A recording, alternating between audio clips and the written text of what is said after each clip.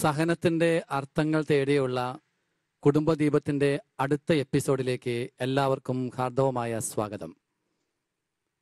സാധാരണ എല്ലാവരും പറയും സഹനം വളരെ ക്ലേശകരമാണ്, വളരെ ബുദ്ധിമുട്ടേറിയതാണെന്ന്. എന്നാൽ ഇന്ന് കുടുംബദീപം പ്രേക്ഷകർക്ക് വേണ്ടിയിട്ട് കുടുംബദീപം ചർച്ചയ്ക്കെടുക്കുന്നത് സഹനം എങ്ങനെ സന്തോഷകരമാക്കാം, രസകരമാക്കാം, ഈ വിഷയത്തെക്കുറിച്ച് നമുക്ക് കേൾക്കാം. നമ്മൾ കഴിഞ്ഞ എപ്പിസോഡുകൾ കാണുകയായിരുന്നു. സഹനത്തിൽ ഒരു സുഖം ഒളിച്ചിരിപ്പുണ്ട്, സുഖത്തിൽ ഒരു സഹനമുണ്ട്. സഹനം രക്ഷാകരമാണ്. സഹനത്തിൽ അപകടകരമായ അനുഭവങ്ങൾ ഒളിച്ചിരിപ്പുണ്ട്. ഇതൊക്കെ നമ്മൾ കഴിഞ്ഞ എപ്പിസോഡുകളിൽ കാണുകയായിരുന്നു. ഈ ഒരു എപ്പിസോഡ് എങ്ങനെ സഹനം നിത്യജീവിതത്തിൽ എളുപ്പമാക്കാം, അതിനു വേണ്ട ചില ടിപ്സ്, ചില സൂത്രങ്ങൾ നമുക്കൊന്ന് കണ്ടുപിടിക്കാം. ഈ ചർച്ചയിൽ പങ്കെടുക്കുന്നത് വഴി സഹിക്കാനുള്ള എളുപ്പ വഴി, അതിന് ഞാനാകുന്ന വ്യക്തി എന്താണ് ചെയ്യേണ്ടത്, നിത്യജീവിതത്തിലെ സഹനങ്ങളെ എളുപ്പമുള്ളതാക്കാനുള്ള സൂത്രവഴികൾ എന്തെങ്കിലും ഉണ്ടോ, ഇതായിരിക്കട്ടെ ഇന്നത്തെ ചർച്ചയിൽ നിന്ന് നാം കണ്ടെടുക്കേണ്ട നിധികൾ. ഇത് കുടുംബദീപം പ്രേക്ഷകരാണ്, കുടുംബത്തിൽ വസിക്കുന്നവരാണ് എൻ്റെ ചുറ്റുമുള്ള എൻ്റെ സഹോദരങ്ങൾ. ഏതായാലും ഈ സഹിക്കാനുള്ള എളുപ്പ വഴികൾ ആദ്യം നിങ്ങളിൽ നിന്ന് തുടങ്ങട്ടെ. നിങ്ങളുടെ കുടുംബജീവിതത്തിലെ നിത്യജീവിതത്തിലുള്ള സഹനങ്ങളെ നിങ്ങൾ എളുപ്പകരമാക്കാൻ, സന്തോഷപ്രദമാക്കാൻ ഉപയോഗിക്കുന്ന വഴികൾ എന്തൊക്കെയാണെന്ന് ഒന്ന് നമുക്ക് പങ്കുവയ്ക്കാം. ഞാനൊരു കാര്യം ചെയ്യുമ്പോൾ അത് മറ്റൊരാൾക്ക്, അത് ഭാര്യയാവാം, മക്കളാകാം, ആരും ആവട്ടെ, അവർക്കൊരു സന്തോഷം, എൻ്റെ ഒരു സഹനം മറ്റുള്ളവർക്കൊരു സന്തോഷം കിട്ടുന്നുണ്ട് എന്ന് തിരിച്ചറിയുമ്പോൾ ആ തിരിച്ചറിയിൽ ഒരു സന്തോഷം നമ്മൾ കൊടുത്താൽ വേറെ ഒന്നും ചെയ്യണ്ട, അത് മാത്രം മതി.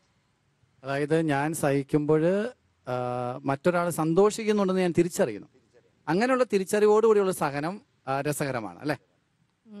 എന്നെ സംബന്ധിച്ച് പറയുകയാണെങ്കിൽ ദൈവം എൻ്റെ കൂടെയുണ്ട്, ആ ഒരു തിരിച്ചറിവാണ് എനിക്ക് സഹിക്കാനുള്ള ശക്തിയും പ്രേരണയും ഉന്മേഷവും നൽകുന്നത്. ഓക്കെ, എന്ത് വന്നാലും ശരി ദൈവം കൂടെയുണ്ട്. അതായത് സാധാരണ പറയാറ് റിസ്ക് ഏറ്റവും കൂടുതൽ എടുക്കുന്നത് ധൈര്യമുള്ളവരാ. ആ ധൈര്യത്തിന്റെ ഒരു പ്രധാനപ്പെട്ട കാരണമാണ് ദൈവം എന്റെ കൂടെയുണ്ട്. അതുകൊണ്ട് എനിക്ക് ധൈര്യമുണ്ട്. ധൈര്യം ഇല്ലാത്തവർ എപ്പോഴും ഒളിച്ചു മാറും. ഞാൻ ശക്തിയില്ലാതാകുമ്പോഴും ശക്തനാക്കുന്നവൻ എന്റെ കൂടെയുണ്ട് എന്ന ഉറച്ച ബോധ്യം ഏത് സഹനത്തെയും സന്തോഷപ്രദമായി സ്വീകരിക്കാൻ എന്നിൽ ആർജവത്വം ഉണ്ടാക്കുമെന്ന് നമുക്ക് മനസ്സിലാക്കാം. നമുക്ക് എന്തെങ്കിലും ബുദ്ധിമുട്ടുകളൊക്കെ വരുമ്പോൾ നമ്മളെ പ്രകോപിക്കുന്ന പലതും കേൾക്കുകയോ കാണുകയോ എന്തെങ്കിലും ചെയ്യുമ്പോൾ മാക്സിമം മിണ്ടാതിരുന്ന് അത് തമ്പുരാനോട് പറയുക. ഓക്കെ, അത് പറയുമ്പോൾ നമുക്ക് ഈ ടിപ്പിൽ ഈ പറഞ്ഞ ഇതൊരു നല്ല കാര്യമാണ്. അതായത് മാക്സിമം നമ്മൾ മിണ്ടാതിരിക്കുക. അതിൽ രണ്ട് വശങ്ങളുണ്ടെന്ന് കൂടി നമ്മളൊന്ന് ചിന്തിക്കുന്നത് നല്ലതാണ്. ഒന്ന്, പോസിറ്റീവായിട്ടുള്ള മൗനമുണ്ട്. പോസിറ്റീവായിട്ടുള്ള മൗനം എന്ന് പറയുന്നത് വളരെ അർത്ഥവ്യാപ്തിയുള്ള സാധനമാണ്. അവിടെ എനിക്ക് എൻ്റെ ഉള്ളിൽ ഒരു സഫറിങ് ഇല്ല. അതായത് അദ്ദേഹം പറയുന്നു ഞാൻ എന്താ ചെയ്തതെന്ന് എനിക്ക് വ്യക്തമായിട്ട് അറിയാം. ഞാൻ ചെയ്യാത്ത തെറ്റിനെ വേറൊരാൾ എന്നെ ആരോപിക്കുമ്പോൾ അല്ലെങ്കിൽ പ്രകോപിപ്പിക്കുമ്പോൾ എനിക്ക് എൻ്റെ വ്യക്തിപരമായിട്ടുള്ള ജീവിതത്തിൽ എനിക്കറിയാം ഞാൻ ആരാണ്, എൻ്റെ തമ്പുരാന്റെ മുമ്പിൽ ഞാൻ എങ്ങനെ വ്യാപരിച്ചു, ഞാൻ ചെയ്ത് തെറ്റില്ല എന്നുള്ള മനസാക്ഷിയുടെ ഉറപ്പുണ്ടെങ്കിൽ എനിക്ക് അവിടെ മൗനമാകാൻ. തെറ്റില്ലെങ്കിൽ നമുക്ക് പ്രതികരിക്കാം.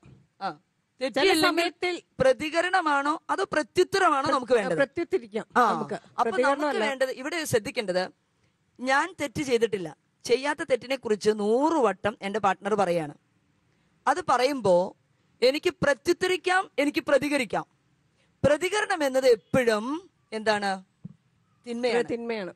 ഞാൻ ഇപ്പൊ എന്നെ നോക്കി ഒരാള് ഒരു കൊഞ്ഞനം കുത്തി, ഞാൻ 2 പ്രാവശ്യം തിരിച്ചു ചെയ്തു, അയാൾ 4 പ്രാവശ്യം ചെയ്തു, ഞാൻ 8 പ്രാവശ്യം ചെയ്തു. ഇതിങ്ങനെ കയറി വരും വെറുപ്പ് ആണ്. തിന്മയ്ക്ക് പകരം തിന്മ ചെയ്യുന്ന കർത്താവ് ബൈബിളിൽ പറയുന്നത് അതുകൊണ്ടാണ്. അപ്പൊ പ്രതികരണം എന്ന് പറയുന്നത് അതാണ്. അത് ഒരിക്കലും നമുക്കും അവർക്കും നന്മയുണ്ടാക്കില്ല. ഇനി പ്രത്യുത്തരോ, ഇദ്ദേഹം ഇങ്ങനെ പറഞ്ഞുകൊണ്ടിരിക്കുകയാണ്, അമല ചെയ്യാത്ത ഒരു കാര്യത്തിന് പറഞ്ഞു എന്ന് വിചാരിക്കേ. അങ്ങനെ പറഞ്ഞുകൊണ്ടിരിക്കുമ്പോൾ അമല വിചാരിക്കുകയാണ്, ഇല്ല സാരമില്ല, ഞാൻ സഹിക്കാം, ഞാൻ മിണ്ടാതിരിക്കാം, അദ്ദേഹം ഇന്നല്ലെങ്കിൽ നാളെ മനസ്സിലാക്കും എന്ന് പറഞ്ഞ് 5, 10, 15 ദിവസമോ മാസോ കൊല്ലോ വരെ ഇദ്ദേഹത്തെ പാപത്തിൽ തുടരാൻ അനുവദിക്കണോ? അതോ ഞാൻ അദ്ദേഹത്തെ കൺസ്ട്രക്റ്റീവായിട്ട്, അത് ഞാൻ ബൈബിൾ വെച്ച് ഉദാഹരണം പറയാണ്. എമ്മാവോസിലേക്ക് പോയി ശിഷ്യന്മാർക്ക് ഡൗട്ട്സ് ഉണ്ടായിരുന്നു. കൂടെ നടന്നിട്ട് ഒരു കൺസ്ട്രക്റ്റീവ് ഡയലോഗ് എങ്ങനെ നടത്തണമെന്ന് എമ്മാവൂസിലെ ശിഷ്യന്മാരെ പഠിപ്പിച്ചത് ഈശോയാണ്. കുറ്റപ്പെടുത്താതെ നമ്മുടെ പരമാർത്ഥം, നമ്മുടെ സത്യാവസ്ഥ നമ്മുടെ പാർട്ട്ണറിനോട് തുറന്ന് പറയേണ്ടത് ഒരാവശ്യമല്ലേ? കാരണം ഇദ്ദേഹത്തിനെ നമ്മൾ ചിന്തിക്കുന്ന പോലെ കാണാൻ പറ്റുന്നുണ്ടാവില്ല, അല്ലെങ്കിൽ ഇയാൾ ചിന്തിക്കുന്ന പോലെ നമുക്ക് കാണാൻ പറ്റുന്നുണ്ടാവില്ല. അപ്പൊ ഓരോരുത്തരും, ഈച്ച് പേഴ്സൺ ഈസ് യൂണീക്ക്. ഓരോ വ്യക്തിയും വ്യതിരിക്തരാണ്. ആ വ്യതിരിക്തതയിൽ ഉള്ളതുകൊണ്ട് നമ്മുടെ ആ മനോഭാവം, നമ്മുടെ ആ ന്യായം, അത് വെറുതെ വാദിച്ച് ആർഗ്യുമെന്റേഷൻ അല്ല, കൺസ്ട്രക്റ്റീവ് ആയിട്ടുള്ള ഒരു ഡയലോഗാണത്. ഈ ഡയലോഗ് ഇന്ന് കുടുംബങ്ങളിൽ ഉണ്ടോ ഇല്ലയോ?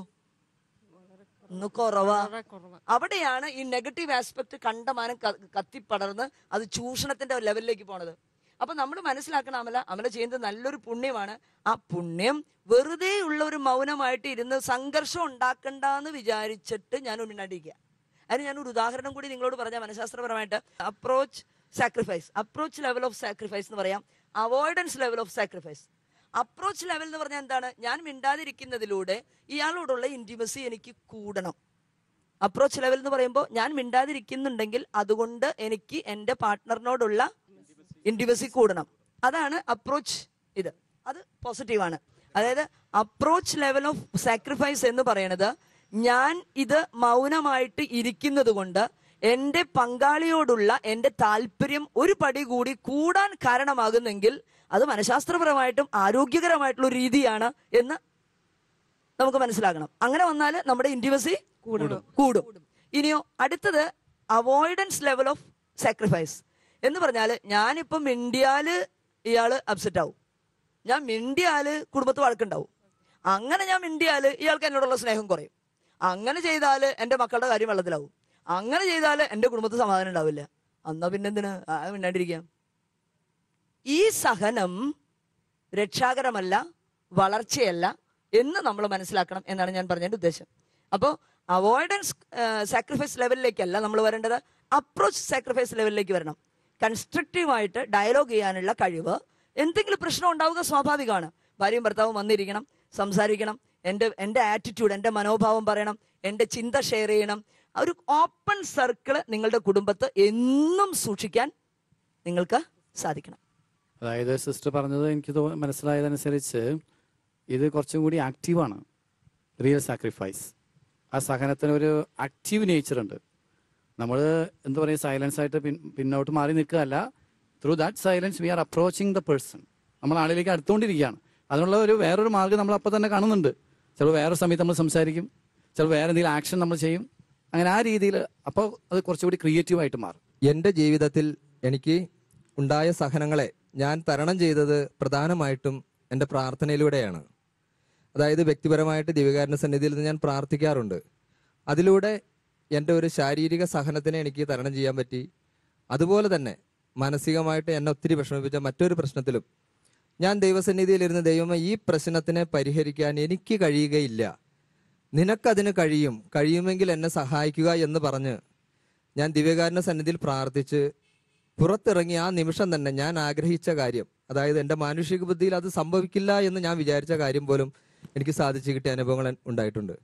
അതുകൊണ്ട് എൻ്റെ ജീവിതത്തിൽ എനിക്ക് സഹനങ്ങളെ നേരിടാൻ ഏറ്റവും നല്ല മാർഗമായിട്ട് ഞാൻ കണ്ടെത്തുന്നത് എൻ്റെ പ്രാർത്ഥന തന്നെയാണ്. അപ്പോ ബാബു സാറ് പറയുന്നത്, ഞാൻ അങ്ങനെ പ്രാർത്ഥിച്ചതുകൊണ്ട് ഞാൻ സംഭവിക്കില്ല, നടക്കില്ല എന്ന് വിചാരിച്ച കാര്യം നടന്നു.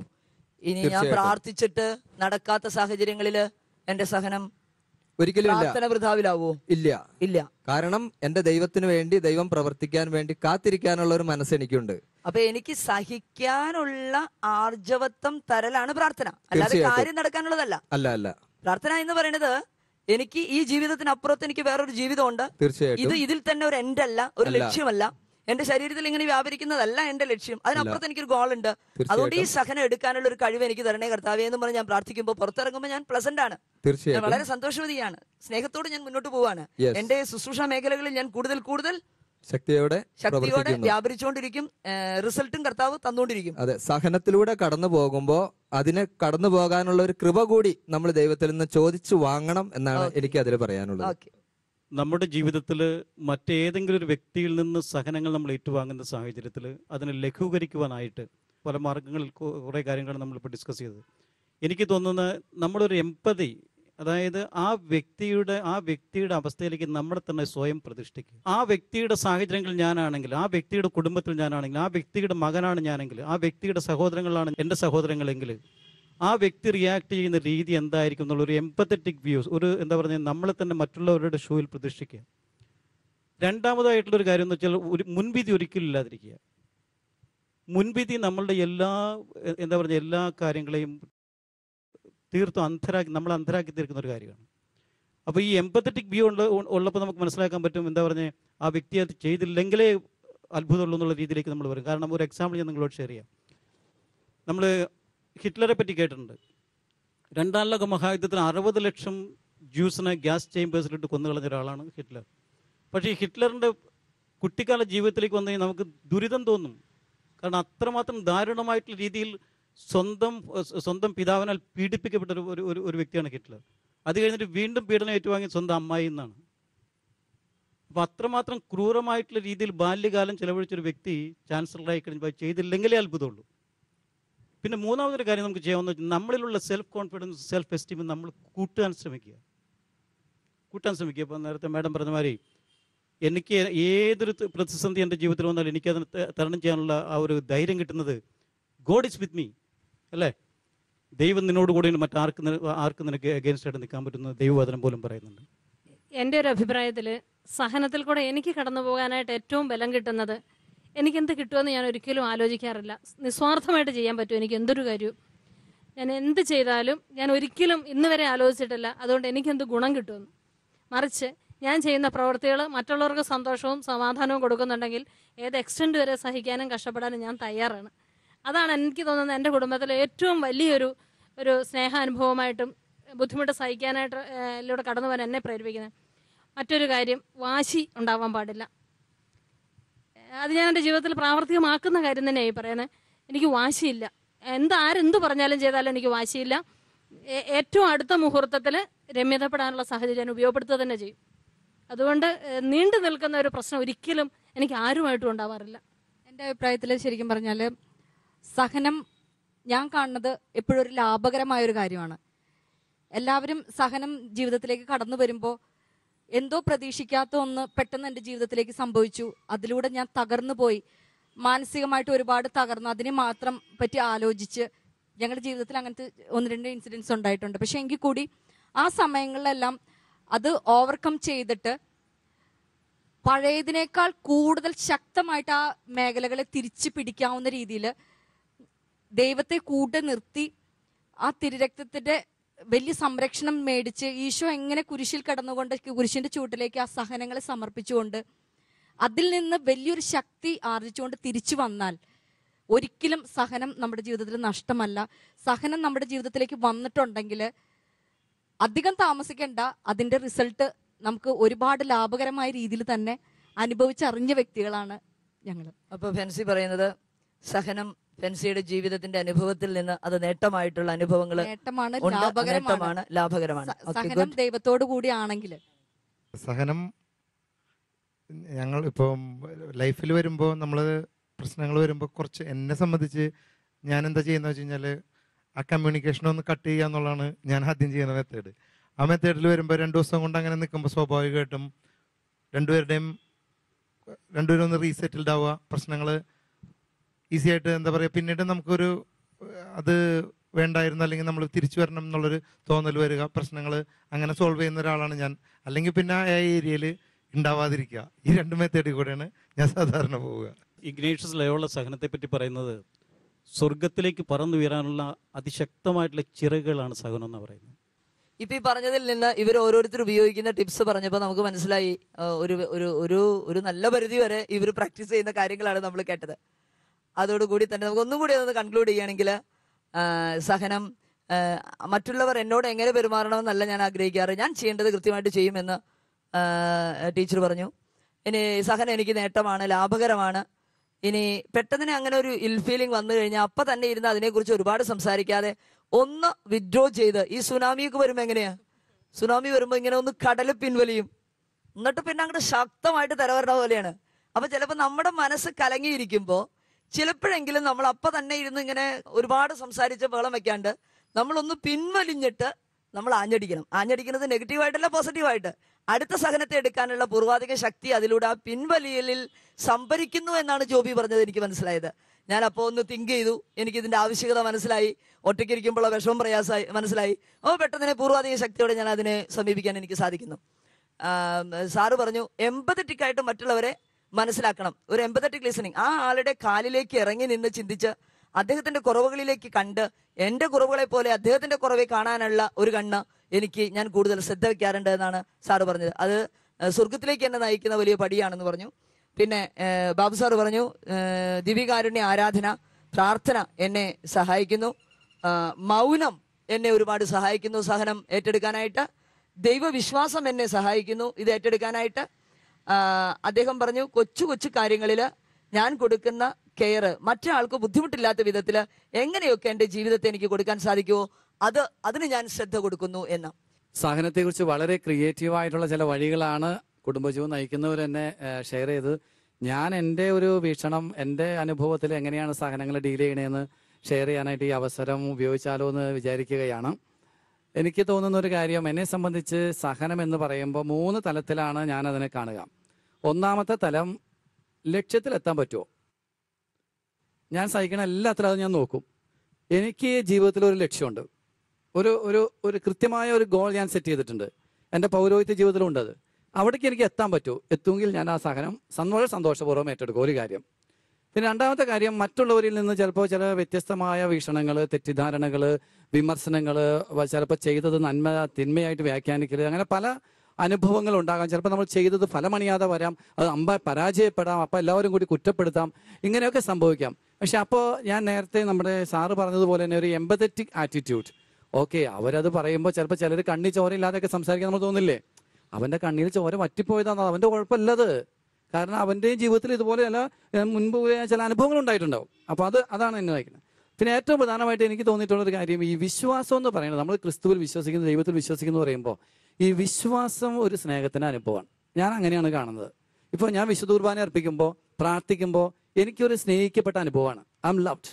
ആ സ്നേഹിക്കപ്പെട്ട അനുഭവം ഉണ്ടെങ്കില്ല സഹനം പിന്നെ ഒരു രസകരമായ ഒരു കാര്യമാണ്.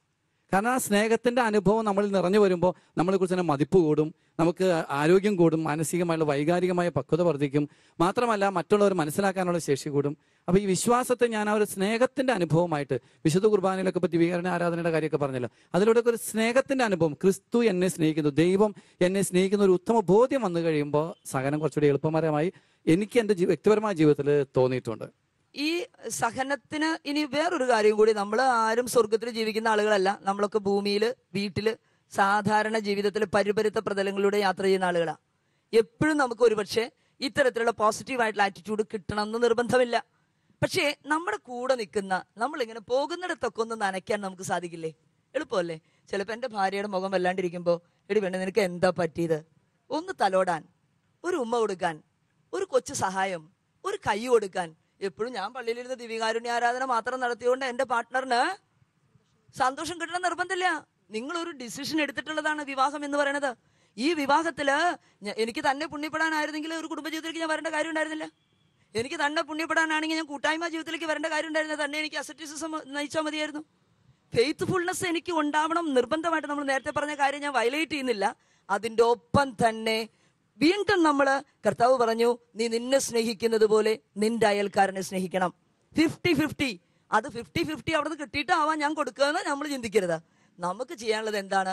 എൻ്റെ കർത്താവെ, എൻ്റെ അടുത്തിരിക്കുന്ന എൻ്റെ സഹധർമ്മിണിക്ക്, എൻ്റെ കൊച്ചുമോന്, അവിടെ നീതി എന്ന് പറയുമ്പോൾ അതിന് പല വശങ്ങളുണ്ട്. നോക്കി, ഒരു കുഞ്ഞിന്റെ നീതി എന്ന് പറയുന്നത് അതിന് വിശക്കുമ്പോൾ പാല് കിട്ടല, അതിന് കോഴിയിറച്ചി ഫ്രൈ ചെയ്ത് കൊടുക്കലല്ല.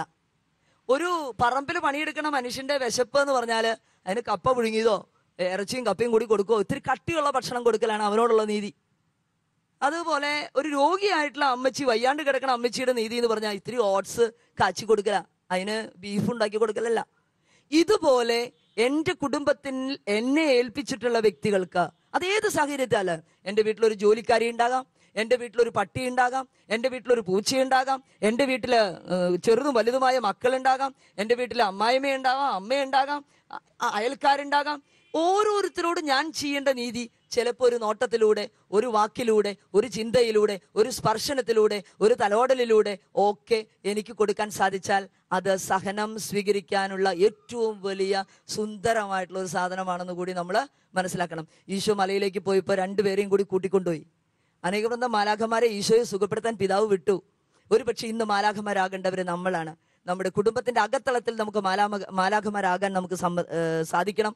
അത് നമ്മുടെ ജീവിതത്തെ കുറെ കൂടി ആർജവത്വമുള്ളതാക്കി മാറ്റുമെന്ന് നമുക്ക് മനസ്സിലാക്കാനായിട്ട് സാധിക്കണം.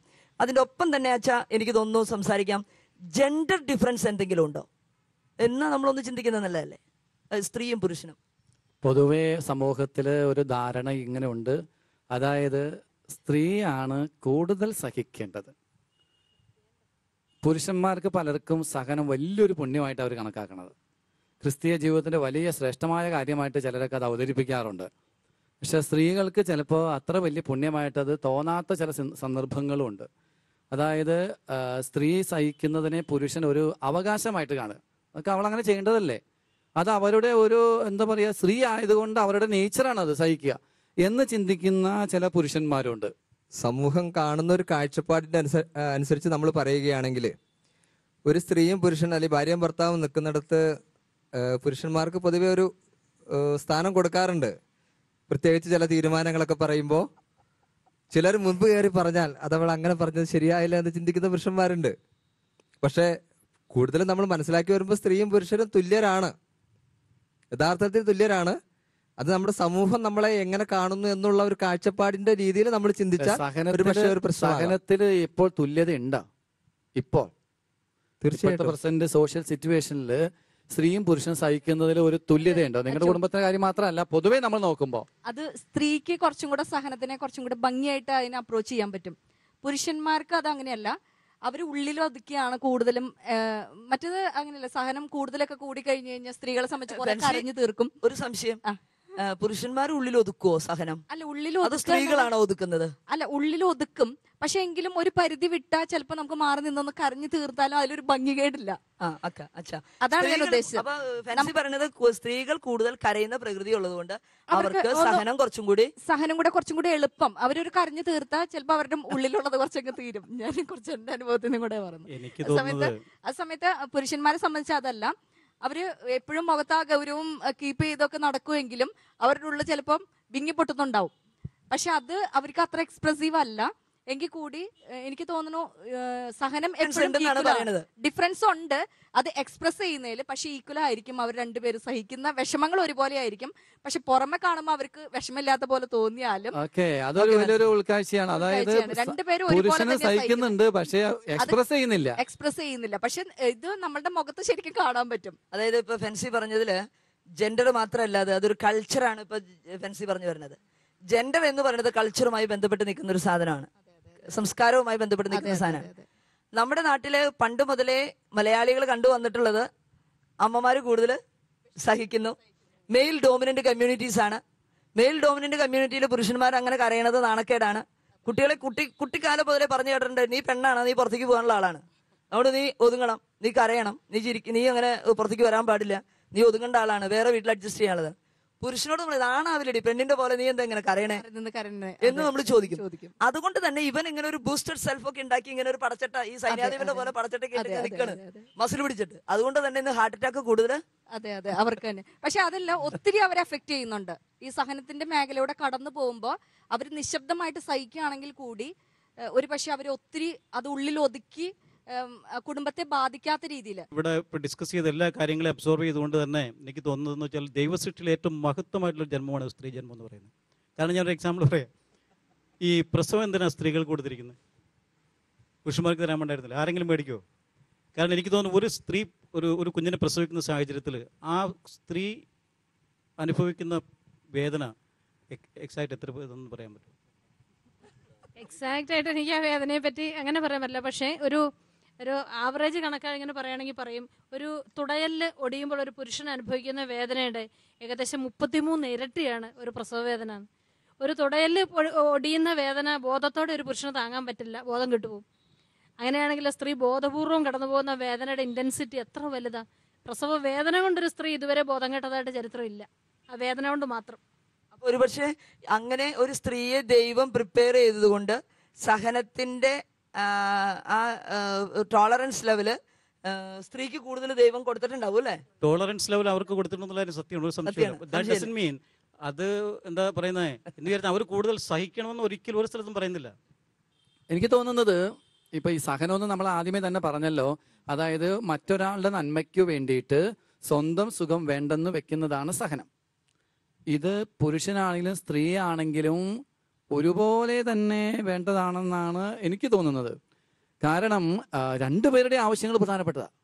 രണ്ടുപേരുടെ ആവശ്യങ്ങൾ ശരി വ്യത്യാസം ഉണ്ടാവും, വൈകാരികമായ ആവശ്യങ്ങൾ വ്യത്യാസം ഉണ്ടാവും. പക്ഷെ രണ്ടുപേരുടെ ആവശ്യങ്ങൾ, ഇപ്പൊ നമുക്കറിയാം, നമുക്ക് 10-30 വർഷം മുമ്പൊക്കെ ഒരു സ്ത്രീക്ക് തന്റെ ഭർത്താവിനോട് എന്തുമാത്രം തന്റെ ആവശ്യങ്ങൾ തുറന്നു പറയാനുള്ള സ്വാതന്ത്ര്യം ഉണ്ടായെന്ന് ചോദിച്ചു കഴിഞ്ഞാൽ കുറവായിരിക്കും എന്നാണ് എനിക്ക് തോന്നുന്നത്. പക്ഷെ നമുക്ക് ഇപ്പോഴത്തെ സാഹചര്യത്തിൽ രണ്ടുപേരുടെ ആവശ്യങ്ങൾ ഒരുപോലെ പ്രധാനപ്പെട്ടതാണ്.